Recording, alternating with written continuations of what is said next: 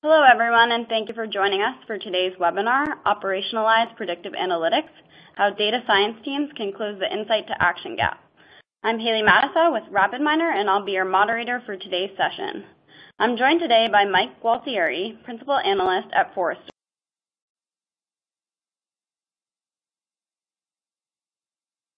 serving application development and delivery professionals. Welcome, Mike. Thank you. Mike's research focuses on software technology, platforms, and practices that enable technology professionals to deliver succinct digital experiences and breakthrough operational efficiency. His key technology and platform coverage areas are big data and IoT strategy, Hadoop, Spark, predictive analytics, streaming analytics, and prescriptive analytics, machine learning, data science, and emerging technologies that make software faster and smarter. Mike is also a leading expert on the intersection of business strategy, architecture, design, and creative collaboration. Mike has more than 25 years of experience in the industry, helping firms design and develop mission-critical applications in e-commerce, insurance, banking, manufacturing, healthcare, and scientific research for organizations including NASA, eBay, Bank of America, Liberty Mutual, Nielsen, EMC, and others. He has written thousands of lines of code, managed development teams, and consulted with dozens of technology firms on product, marketing, and R&D strategy. Mike earned a BS in Computer Science and Management from Worcester Polytech Institute. While a student, Mike was awarded 3 U.S. patents for inventing an expert system used to train air traffic controllers around the world. We're also joined today by one of our own product experts, Lars Bauerle. Welcome, Lars. Hi, everyone. Lars is the Chief Product Officer here at RapidMiner. He's a strategic and innovative product leader with 20 years of product and operational experience in enterprise software and analytics business intelligence markets.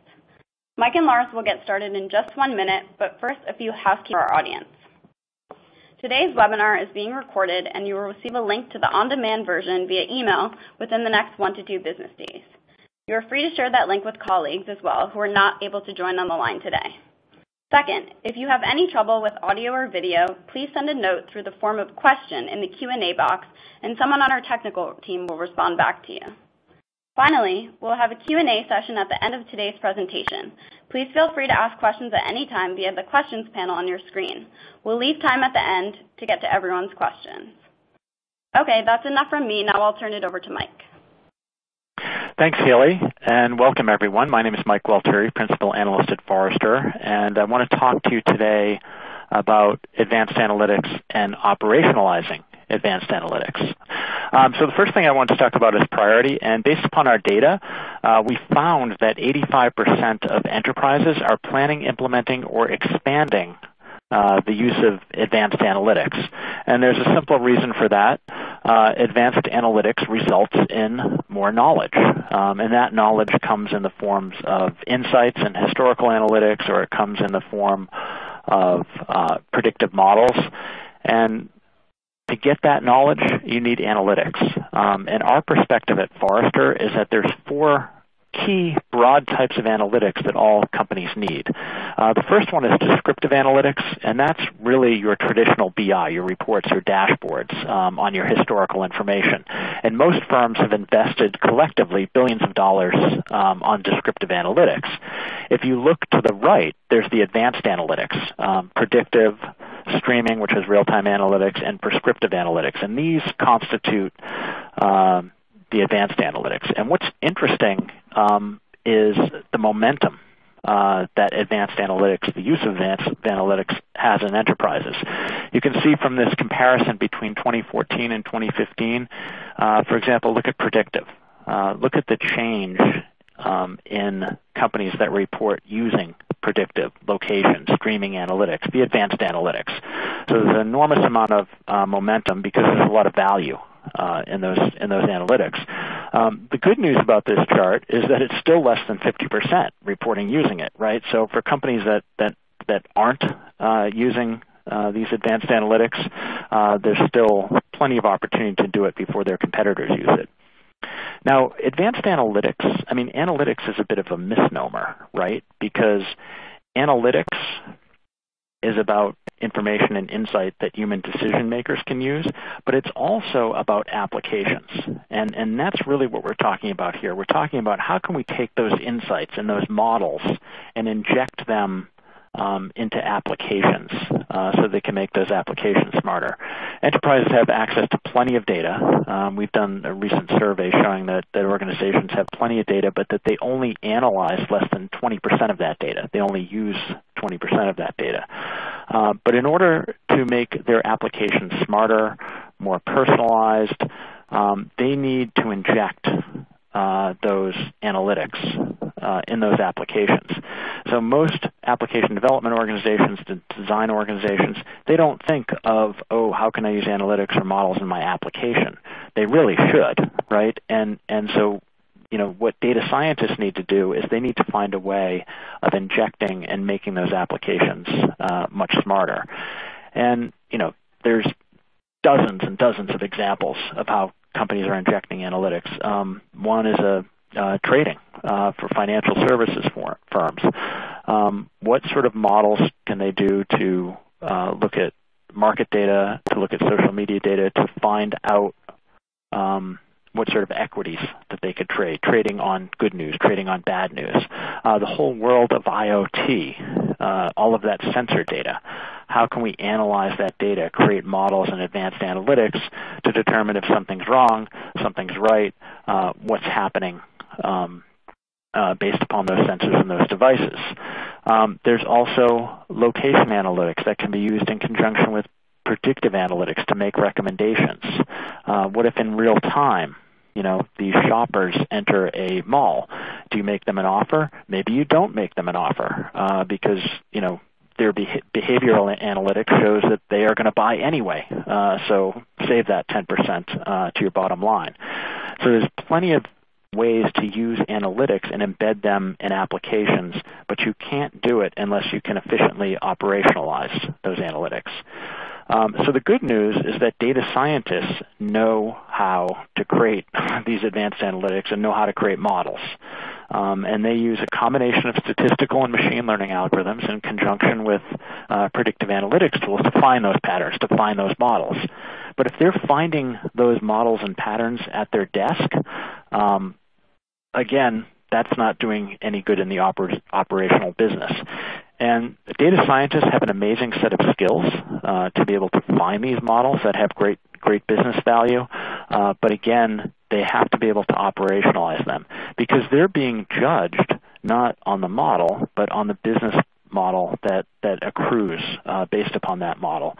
And the reality is that data scientists and organizations in general struggle to make those insights actionable. They struggle to operationalize those insights. And some of the problems with that have to do with creating a model and deploying it and then monitoring that. A model that data scientists create often has to be translated to code that will run within the target application.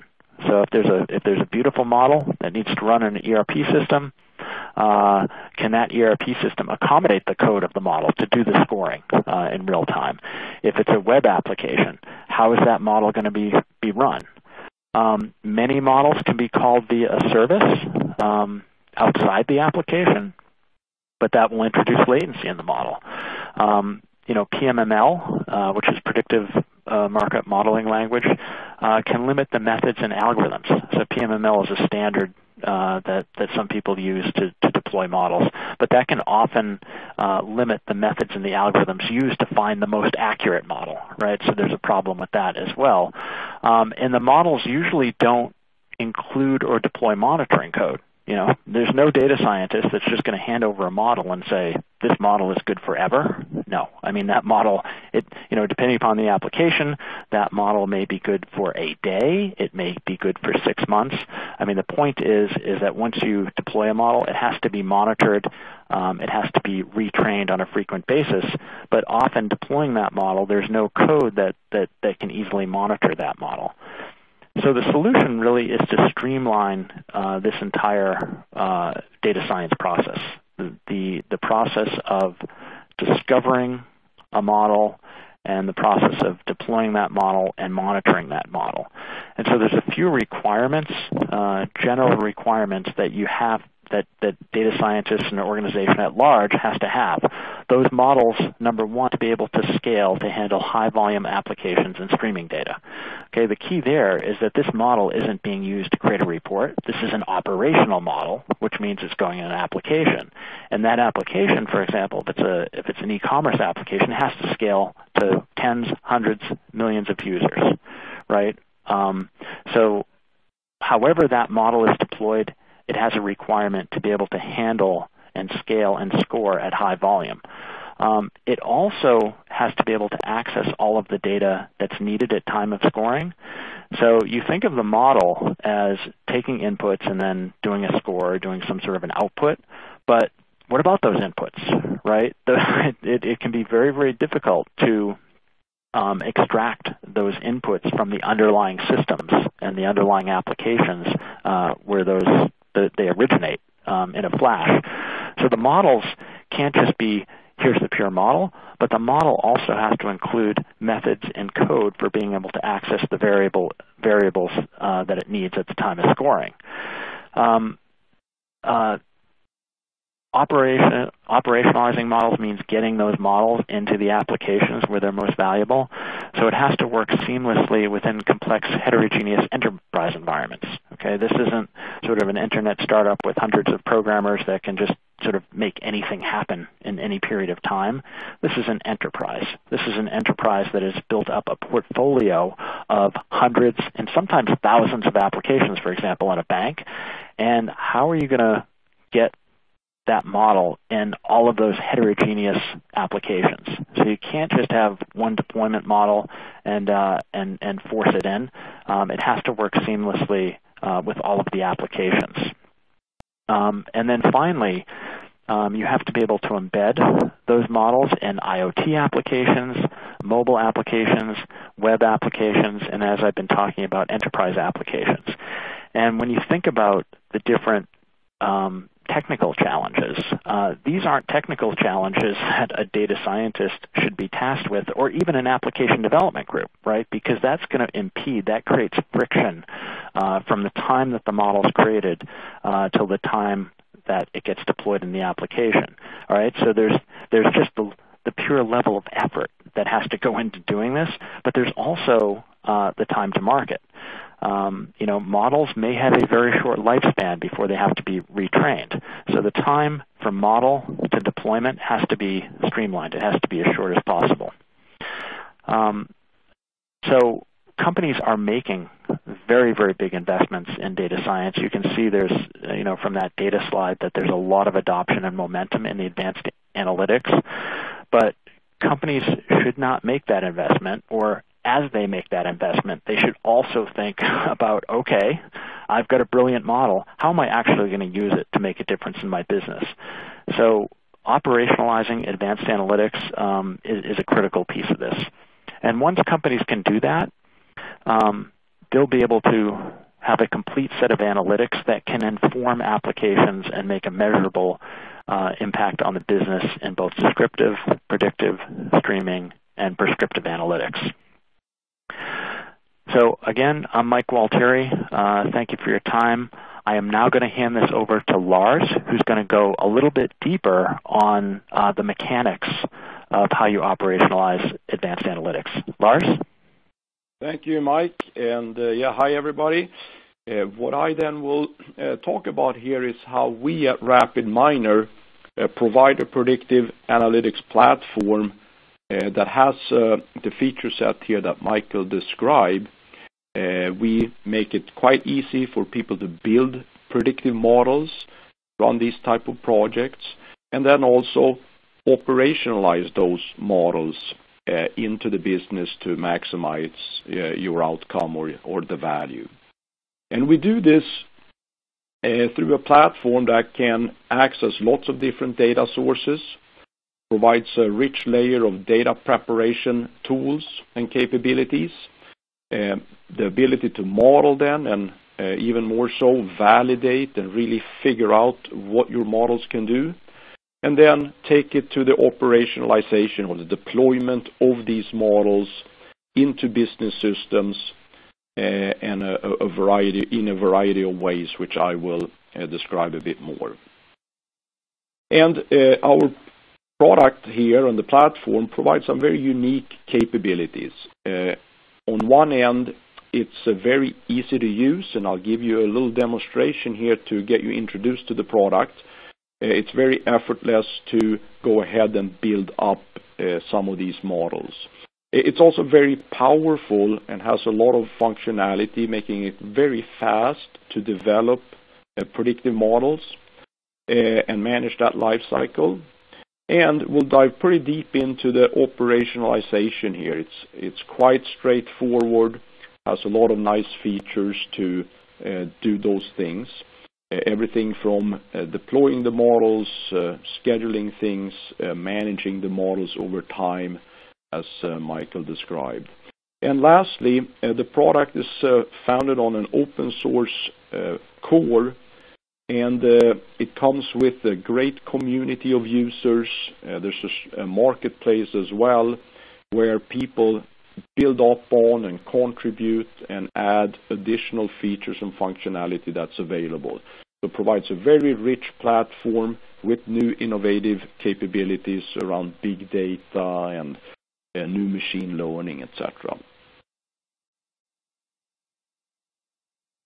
Next, we'll do a demonstration here of RapidMiner. Let me switch over and jump right into the RapidMiner Studio product. Here, what we'll do now is actually analyze some data related to the Titanic accident, which hopefully many of you are familiar with. What I will do is just go out and add that data to RapidMiner first. And as I'm doing that, the product immediately looks at the information, starts to assign data types that I can also, as a user, make any changes to that to see and make sure I load the data the way I want it to be loaded.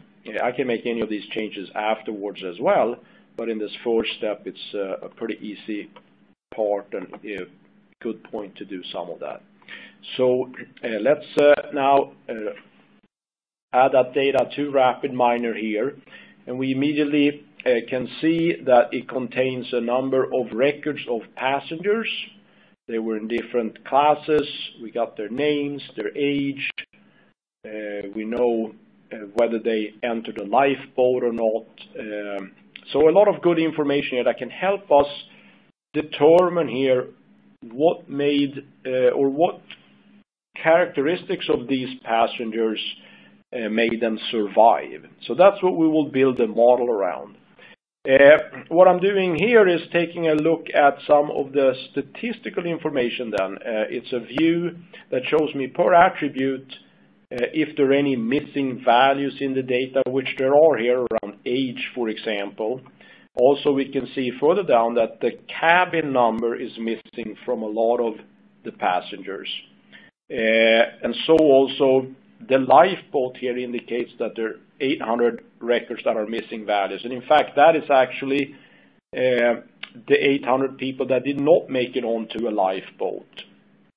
And we can see here total too, there's 1,309 rows of data or passengers. So what we will start to do now is use RapidMiner to clean up this data some and then apply a predictive model. In this case, we'll use a decision tree to see what characteristics identify people that survived and those that didn't. So let's jump into actually building a process here then of doing that. So we'll take our data set, and what we wanted to do was to first clean up the data. What RapidMiner does is it provides a lot of help for users in learning the product. For one example, it provides a lot of good getting started information where you can learn the basic mechanics of the product, how to import data, build processes, and so on. And then it has a great set of tutorials here that will allow you to learn more about the product and how to do data cleansing and preparation, and then applying models, etc. Just good to know. What we'll do now, though, is start to build up this process. And as we saw, the data here again had a number of problems. So we'll go and address that. First, we'll actually go and exclude a few of these attributes. We don't really need them because they're missing a lot of values. We'll go in and add or replace some missing values for age here, and then we'll have a pretty good data set to work with. As I'm then starting to do those types of operations, at the bottom of the screen here you can see something called recommended operators. This is a part of the system that can recommend to you as a user what might be a suitable operation to take based on what you've done so far. And these recommendations are based on the common usage of lots of users. We call it wisdom of the crowds. We are in fact, if you opt in, collect some data on your usage. It's anonymized, and then we apply machine learning to that to see and sort of recommend what are good next steps. Well, in this case, let's start here then with the select attribute. So basically, what we're going to do is define which of the attributes we want to use in our model development. In this case, then, we'll exclude the ticket number. It's kind of an ID, which is similar to the name. We also saw before that cabin missed a lot of values, and that lifeboat did so as well. And in fact, the lifeboat is a pretty strong indication to whether you survived or not, so we'll exclude that column. Okay, and now the next thing we wanted to do was to replace some of the missing age values there, or all of them in fact. And what you can do in RapidMiner here is search for a number of types of operators, and we have lots of them that can perform many good operations on the data. And in this case, we'll take a replace missing value one.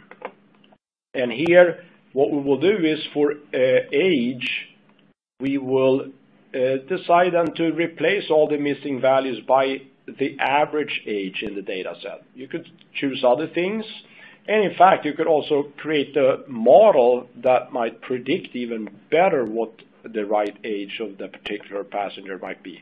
But in this case we'll use just average. Okay, well, let's run this process now. We have excluded a few attributes. We've reduced those. You can now see too that for age here we've replaced all the missing values. And what we have left then are a couple of attributes which have a 1 and 2 respectively then missing values. And what we will do with those is actually simply filter out those rows. And again, we can look at our recommenders here, or recommended operations, and the filter shows up here, so we'll use it. And here we'll in fact filter out any row that's missing an attribute value. Very, very simple. Last couple of things here, I will also do something called set role, which is an operation that identifies which, in this case, column we want to use as to predict. And in this case, it will be whether you survived or not. And we'll call that a label. That means we're now using that as a predictive, or the predicted column. In fact, we're going to build the model then around the attributes of the other pieces of data and then see who survived or not. So we have done that, and then, yeah, let's find and apply a decision tree here, and we'll use that as our algorithm to develop a model. Okay, well, let's run this. And what we get then is a decision tree that depicts the factors here of how or why people survived or did not survive. We can see here that the gender is very, or is the key factor. If you were a male, a lot of the males did perish, and only a few males survived, and they had paid. Here we can see the passenger fare if they had paid over $387, they would have survived. Now for the females, the story is a bit different. Here, in fact, the number of siblings or spouses that you had with you on board determined whether you survived or not. And if you had a large family, basically, a lot of those women did not survive. Now, we can speculate to why that happened, but could have been because they were trying to get the whole family together before they approached some of the boats, or the lifeboats, for example. In any case, you can see here how it's pretty easy with RapidMiner to get your data into the system, apply a number of data cleansing and preparation operations, and then a predictive model. You saw too that we had some nice recommendations at the bottom that makes it easier to find the right operator to use, as well as some of this early training material. So a very quick way, an easy way to get started with this. What we want to do now, though, is to talk a little bit about how we take a model like the one we just created and how we can deploy it to the rest of your business, or in fact using more of the platform to operationalize this model. What we will do then is get into this particular area of the product. We talked earlier about some of the strengths of it, and operationalizing your models is one. Here we are going to dive in a bit more into the strength of it around the scheduling and event-driven model execution. And we'll talk about how easy it is to embed these models into other systems, whether they're data visualizations or BI tools, enterprise applications, or even business processes. And then we'll also talk about how the system can do some self-learning or model management to dynamically and continuously update the model based on how the business is changing.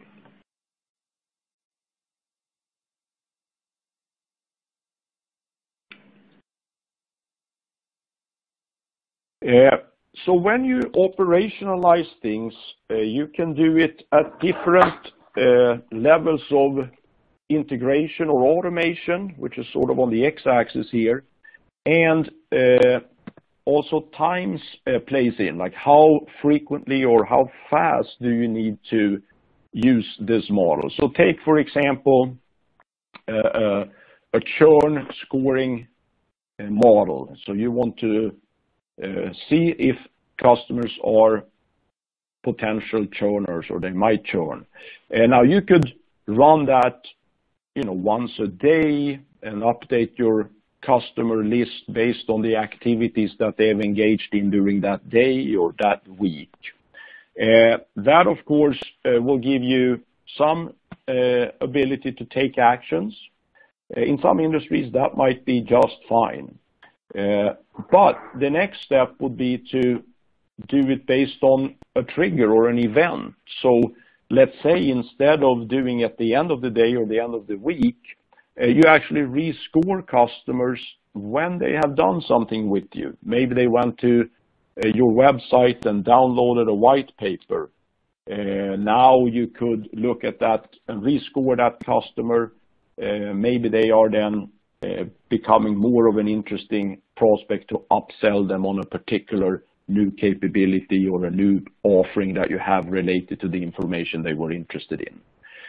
And then lastly, you would have systems which really react immediately on event data as it's happening. Mike gave a good example of customers entering a mall, or right when you do the purchase at the point of sale, you could provide a recommendation for the customer to maybe buy something extra. Now that requires even higher speed and more a quicker response. And at the most high speed of all, I would say today in the industry is, let's say, algorithmic trading.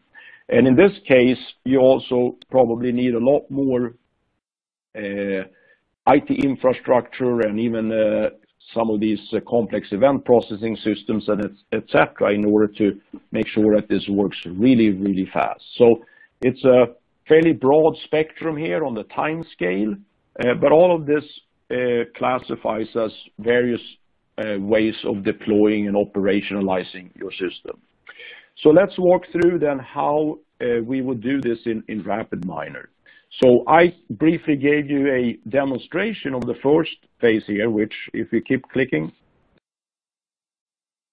we can access data, prepare it, we develop a model, and now we come to the deployment option. Once we have a model or in one of these processes that I had created there, we can push that out to the RapidMiner server. On the server, we have functionality then to integrate it with other systems. There are web services there. There are ways to integrate directly with applications, which would allow us to tie that model then into those systems. As you get new data, the model can score it, and then through these interfaces or integrations, we can then communicate with other applications. So please push the button again. Here are a variety of those. For example, RapidMiner has its own web application environment where you could build applications that users can use in order to use the models. You can integrate with data visuals like ClickView or Tableau. You can, at the API level, also integrate with server Java applications, mobile devices, and we also have out-of-the-box connectivity to different systems like Salesforce.com, for example. But let's take a further look into that. So please click the next slide. Here, I am then looking at some of the further functionality of the server. In particular, we should look at some of the mechanisms that allow you to monitor the system, manage users and who has access rights, etc. We also have, and we'll dive even deeper into the model management capability, but also collaboration, for example, where different users could build models, we can share them centrally, other people in the organization can pick up from there and do some of the integration work, let's say, with some of the systems on the right. What's also critical here is the ability to do bi-directional integration with other systems. For example, take a data visualization tool like ClickView. Here you might have a dashboard or an application that shows sales data, but you want to provide some forecasting as part of that. Well, that application could then pass some of its data over to RapidMiner, where we've built a forecasting model. It can then run through and deliver back to the ClickView environment a set of data that it can then display in showing what some of the forecasts look like. And you could do that dynamically because maybe people are wanting to sub-segment their data and run it on that particular data set. So allows for bi-directional communication here. And again, can be done with a number of different systems and be very tightly integrated. The key mechanism here is that RapidMiner can very easily turn any of the processes built here and any of the models into an exposed web service, which makes it quite straightforward to integrate with pretty much any system. Okay, let's take a look at the model management then next. So here, basically, we're showing how once we've integrated a couple of systems or a system with RapidMiner, as it runs then, you will obviously create new data and new things are happening. We can feed that back into the system and start to use that data, run the modeling processes again, evaluate the new models versus the old ones, and decide then if we want to deploy maybe an updated version back into the system and use that instead. So RapidMiner facilitates that kind of a workflow, and it can be fully automated, or you might want to put in some triggers here to indicate if a new model might be a little bit better than the old one, and then decide whether you want to deploy that or not. But you can do a wide range of automation here. Well, let me now step through a few other examples here then of what this could look like. In this particular case, we'll look at some data that comes from the government. It's information about auto accidents and how they have resulted in various, again, whether the accident was severe or not, what car was used, lots of attributes around the conditions of that situation.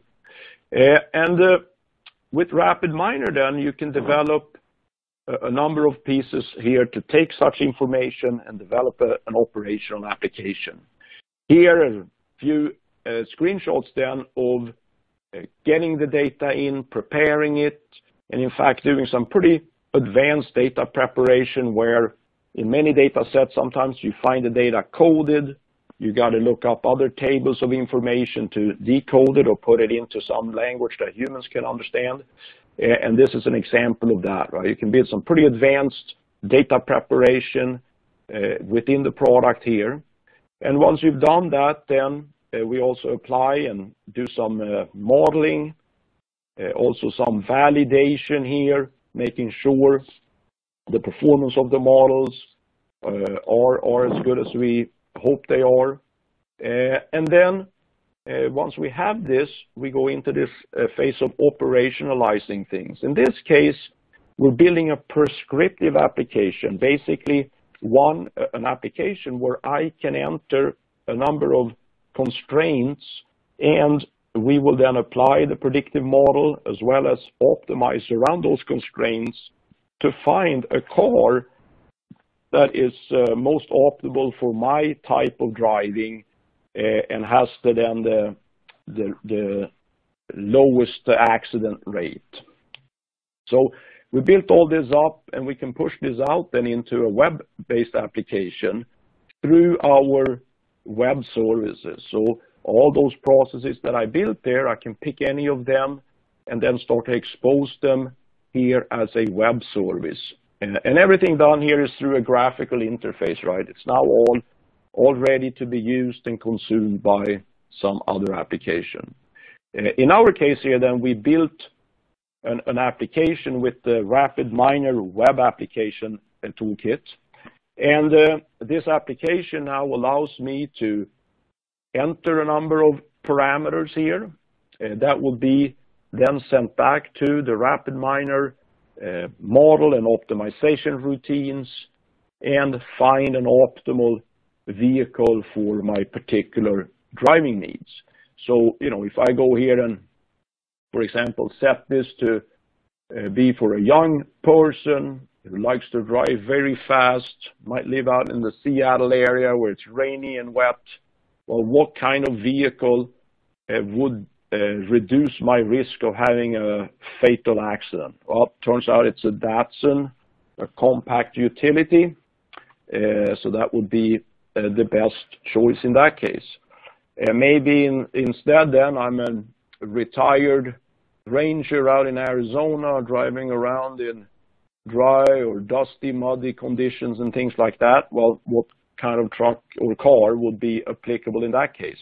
Again, the whole RapidMiner models and optimizations then that we showed in the earlier screens will go through and find the best car in that case. So a pretty simple example, but hopefully illustrative on what a prescriptive application can look like and how you could operationalize that. You could easily replace this with, let's say, a loan application or application for a mobile phone, things of that nature.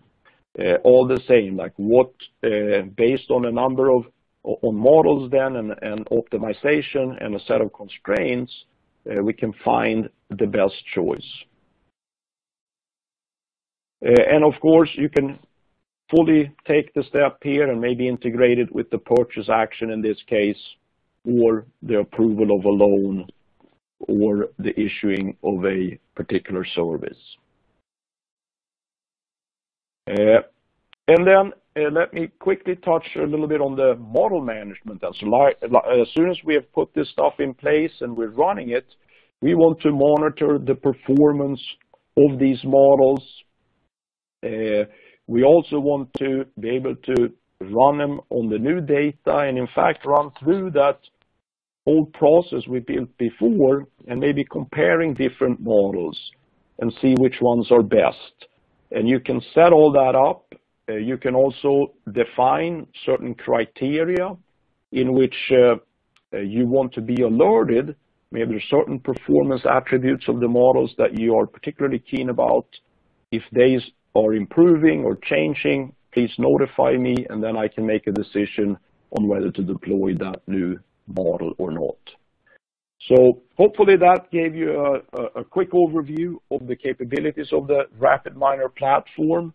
So everything from accessing data, preparing it, building models, and then deploying and operationalizing those models, including the different phases here of scheduled, trigger, or event-driven, and then also being able to really tie everything back together again, allowing you to do some model management or continuously monitor the performance of the models, test them on new data, see if you can find even better models and deploy those.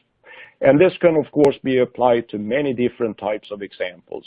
You know, I mentioned some loan applications, but you can even optimize around the loan rates, insurance premiums, project bidding, support call routing, for example. We have customers that use this precise thing to take in a lot of email-based support cases, do some text analytics on those, make sure they get routed to the right teams to put the right type of expert in touch with the customer as soon as possible.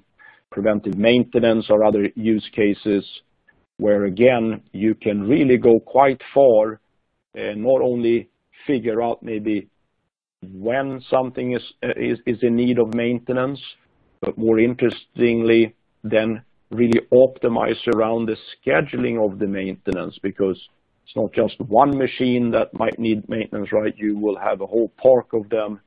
When should you replace what parts of what pieces of equipment and schedule that in an optimal way? So all of these things are then examples and all possible with the RapidMiner platform. So thanks with that, then I'll hand back to Haley, and she'll take the Q&A from here. Great. Thanks, Lars. Thank you so much, Mike and Lars, for a great presentation today. You covered a lot of really great information, and we appreciate your time. So now it's time to get your audience questions. So please feel free to enter your questions in the questions panel, and it looks like we already have a few questions that have come in. So we'll address those now. So it looks like I have a question here for Lars. How can I automate it and use it in my big data environment? Okay, good question then. So with big data, you know, that could be a variety of things. If it's related to, let's say, Hadoop, for example, which is a common platform now associated with big data, I guess.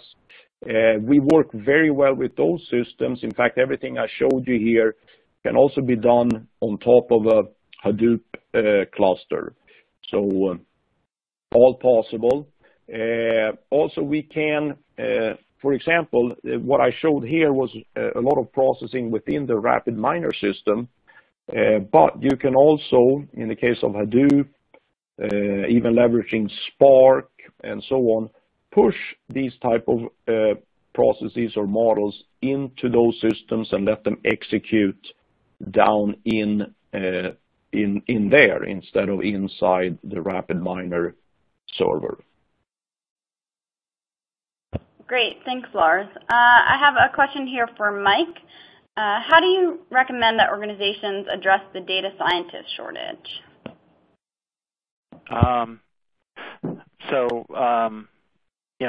In one word, productivity, right? If you look at, the tasks of a data science, which is to understand the data, acquire that data, prepare an analytical data set, and then iterate through a modeling process, testing algorithms, creating features, and then operationalizing that model. That's the same process that's been used for quite some time, right? So productivity is the key. And we've seen a trend where lots of data scientists are coding as well, like using open source R and maybe Python. And these are programming languages, right? So to some extent, you can do certain things in a custom fashion, but it's also a rather inefficient way to simply apply a data operation to an analytical data set. Right, so I think it's all about productivity. It's looking at each one of those steps and try to make it more productive. So the data prep stage, the iterative stage of building that model, and of course what we've been talking about in this webinar is reducing the friction to operationalize models. You've got data scientists getting involved in lots of activities that they shouldn't be involved in. They should be focused on that modeling. So to the extent that tooling and platforms can help them stay focused on that, you'll make the existing data scientists you have more productive. So what's interesting here is, okay, you've got a team of 6 data scientists. Well, what if you could make them 30% more productive? Well, now you don't have a shortage anymore.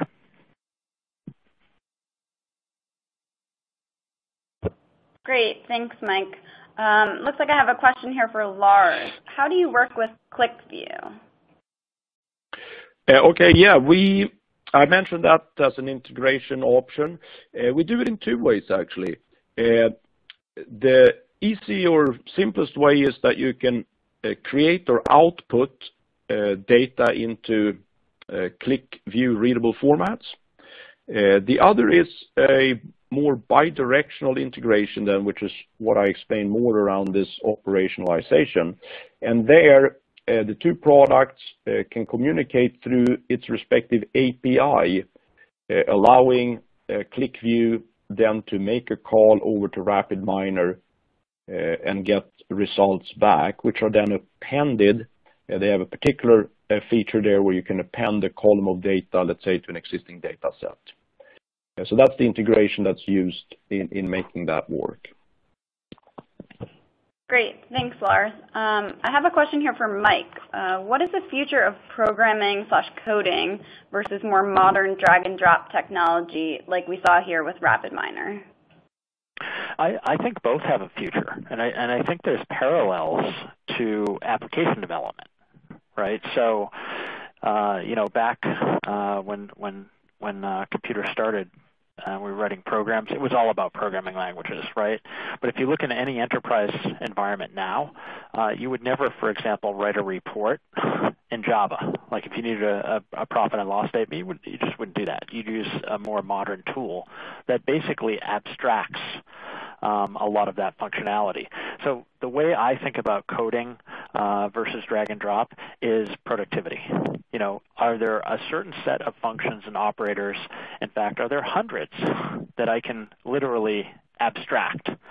Because if I can abstract that, then I can construct analytical and advanced analytical workflows much more quickly.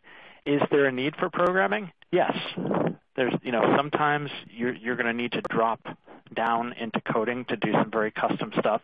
For example, algorithm development, or say you're going to do a particularly gnarly ensemble that requires some coding, or you want to leverage some code that's out there.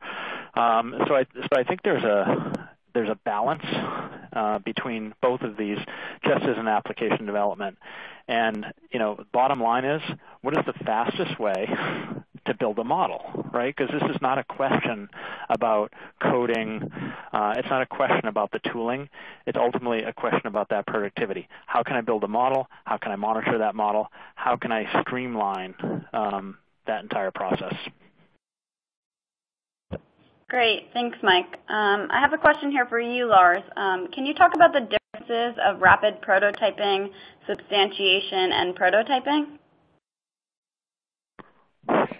Sure. So the product then supports all those phases. The rapid prototyping is sort of what I showed with the client in that demo. You can easily grab data, run it locally on your desktop, and do things pretty quickly. Then next, with the substantiation there, you might want to run on bigger data sets. You might in fact want to not load all the data into RapidMiner because of limitations of RAM, or you want to leave it in its source. Then you can do those in that phase. That's where you really are testing your models on full data sets, making sure that they are actually maybe scoring or returning at the performance that you expect. And then finally, the deployment phase there, or again operationalizing the models there is again where the server functionality kicks in, the APIs are used, and some of these out-of-the-box integrations. I think there have been a few questions here too around what other things do we integrate with besides Salesforce, and you can do things with SAP. You can write back to all kinds of databases. We leverage something called Zapier, which integrates with lots of different web-based tools. So if you have things in the cloud, for example, it's very easy to integrate with those. So a pretty rich set there. And again, too, to address that, maybe I think there was another question here around, what about loading the data into your local repository and so on, that you don't, you sort of disconnect from the proprietary data store or from the original data source. And you again can do both ways. It's easier sometimes to load the data and work on it locally like this, but you can also have dynamic connections back to your databases and such through the product. I just didn't show it in that quick little demo. Great, thank you, Lars. So this one looks like it's for either Mike or Lars. Do you have any best practices of operationalizing using a platform like RapidMiner? What works and guidance for enterprises? Yes, maybe I can start that a little bit since it's related to the product platform itself then. So, I mean, in many of these cases, I think it's important to have some support by the other application owners and IT and so on to make sure that you can put these things in place in an effective way. Also, I think what we've seen is making sure the business side is bought into the improvements that are going to be provided here with these models. So a lot of it is not necessarily technical, but organizational and project management oriented, because you're starting to now move from this experimentational or prototyping phase and really deploying things into your business and your production systems. So there are lots of elements around that which I think is important to consider and really take care of as you do this.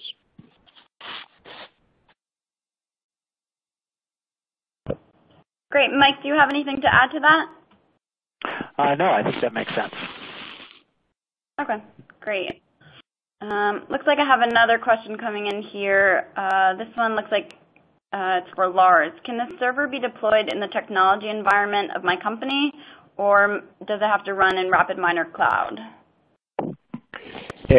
Great question then. So what I showed today and went through today is all deployable on premises. So the system itself is really mainly built for desktop use and deployment on a local or enterprise installed servers. We do have some cloud functionality as well, where you can upload your data and your models and run them on or in the cloud. This is more of a solution for a smaller setup maybe, or where you're a desktop user and you want to run some jobs in the background or run them without loading your desktop environment. But for what we went through today, the best way to do that is to buy out the whole system here and deploy it on premises. Great, thanks, Lars. So it looks like we still have a couple of questions coming in, but we're at the top of the hour right now. So if we didn't address any of your questions, we'll make sure to have someone follow up with you and address your question. So I apologize if we weren't able to answer that on the line here today. So thanks again to everyone for joining us for today's presentation, and have a great day.